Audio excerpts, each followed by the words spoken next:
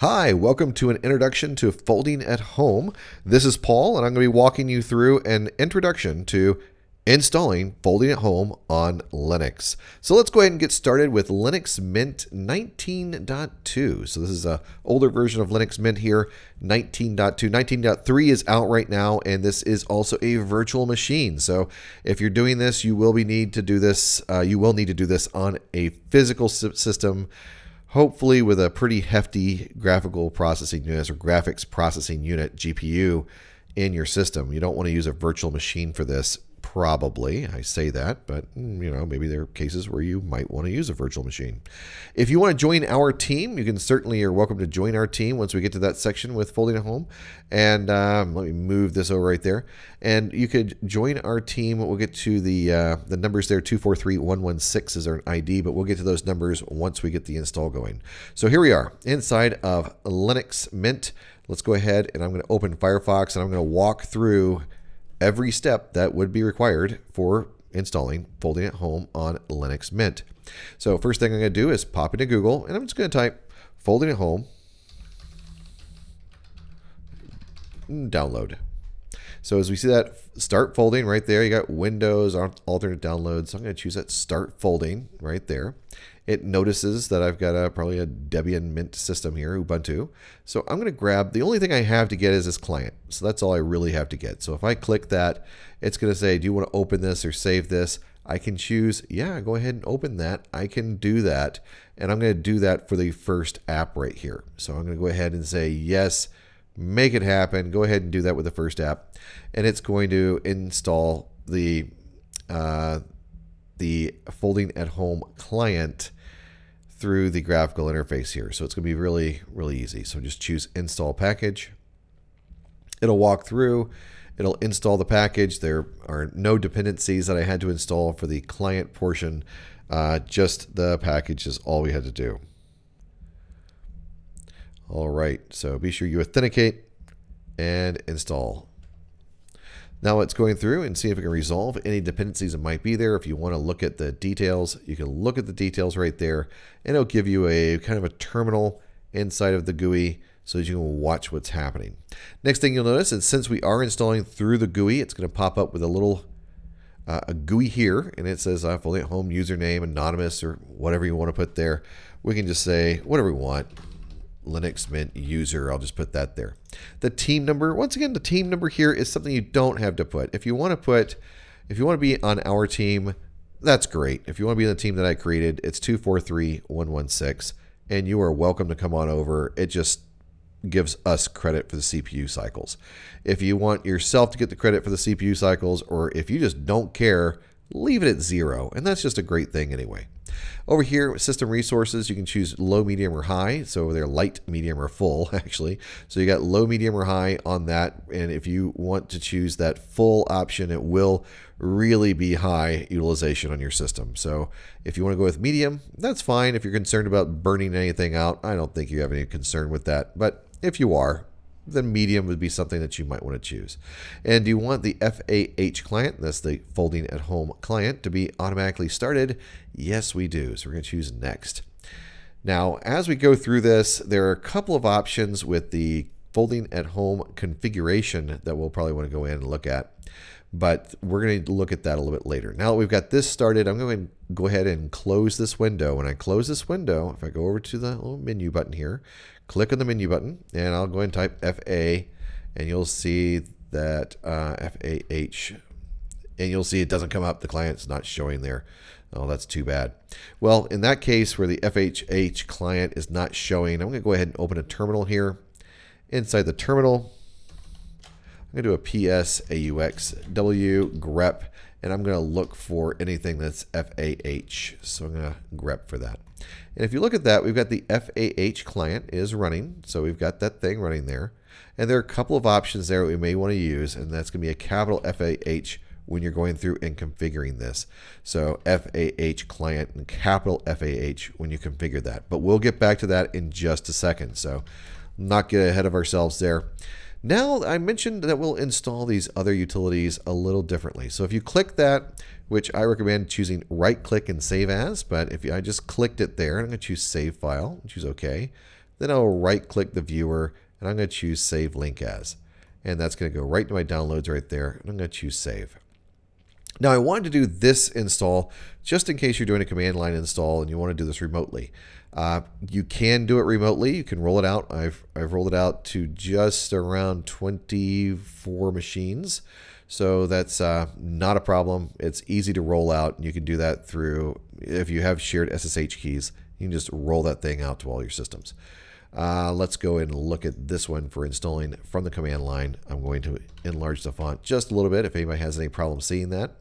And I'm going to pop into my downloads directory, and that's where I download the files. So if I look inside there, we see that I've got my FAH control and my FAH viewer. So I'll go ahead and do a dpackage-I, and I'm going to install the FAH viewer first. Well, I'm going to try to, and you're going to see a little something happen here. It's going to say, whoa, we've got some dependency problems. When you see this, the first thing that you can do is you can actually type apt-get install-f. And I'll go ahead and sudo all that. Now, I do have sudo aliased in these cases, so I don't need to type it. But just in case you do, there you go. That's what it looks like. So let's go ahead and choose that. Now, when you choose that, it's going to try to fix the dependencies for us. So we're going to press enter. You can see the Y is capital there, so it's the default value. So just press enter and continue on. It's going to download the utilities, the dependencies, and it's going to go in and go ahead and set up the FAH viewer for you. If you want to go back and do the dpackage again, do dpkg, you can do it. That's not a problem. So you can go ahead and run through there and see the FAH viewer. Now, if we go over to menu, we're going to see if it's going to come up in 19.2. We do have FAH viewer that shows up in our menu. So when you pop that in, this will take a few moments to refresh. It'll find the project that's running, and then it will show that you got Linux Mint user, the team, and what it's trying to do right there. So once again, I am running in a virtual machine right now, so it's not the best of worlds, but I'm going to leave it like that. Now we do have another utility in there, and that's the control, and I'm going to show you how to use control really fast. And let's go ahead and do a dpkg, and you'll need to sudo that if you don't have it aliased, dpkg-I, and we're going to do the FAH control.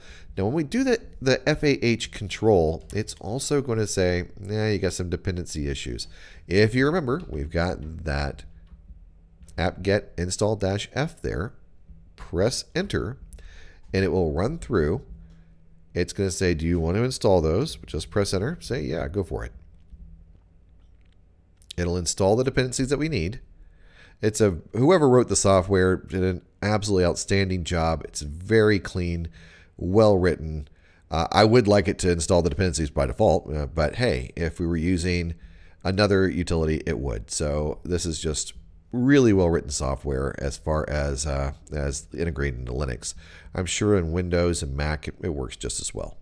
All right, and once again, you can see it did the setting up, but if you feel like, I really want to be sure that I've got that installed, go ahead. You can type that right there. Now the FAH, if we type FAH and then tab a couple times, you'll see we have a few other options there. Now I'm going to menu, and I'm going to go ahead and type FAH, and you'll see we got FAH control there. Now I am using the GUI there. I'm not doing that from the command line. You can do either way. And over here is where you might want to configure your system. So you may want to make a couple of changes here. You may want to add a GPU if it's missing. You can go through and look at your system info or the log, whatever's going on. And you can see if maybe something needs to be changed. For me, I had to install the GPU. So I had to actually activate the GPU inside of my FAH client. Now that is in the etc FAH client /config.xml file, which I'm actually popping right into this link. So you should see a link to that config file. If you want to use that config file, all it does is a medium utilization, uses your GPU and CPU, and that's it. That is the configuration right there. If you want to go through and change anything, you can change it here. When you change it here, maybe go configure there, and you can look at those to see what you've got. When you change it here, it is affecting, let me go over. Go into etc FAH client, and you'll notice there's a config XML file there. Go ahead and cat that file, and it is changing this file right here. So That's it. So you see that the fold anonymous true. We got this GPU v equals false. These are a couple of settings that I want to change, so I want to make that true. In this case, it's a virtual machine, so I can't really do much with the virtual machine. So on my computer, maybe on yours, you can actually go wild with a virtual machine. Maybe you have a dedicated video card for your virtual machine. I don't know. But that is all there is to it. Now, once you've got that set up and you've got Folding at Home installed, you can use any team number you want. You can create your own team. It's for it's actually for the greater good of the entire Earth here. So if you go through and you make your own team, fantastic. I just made my own team and went with it. If you want to choose Team 0, where it just uploads credits to wherever it might go, and that's would be CPU cycles or GPU cycles, fantastic. If you want to join our team, 243-116, we welcome everybody to come onto our team. You know, as we go through and we want to see our score go up, it just gives you that good feeling that, oh, wow, look at that. We have some more credits or more WUs where you'll see that in the team credits. But if you want to look at that, go for it. If not, I hope that everyone stays well, and I look forward to talking to you another time.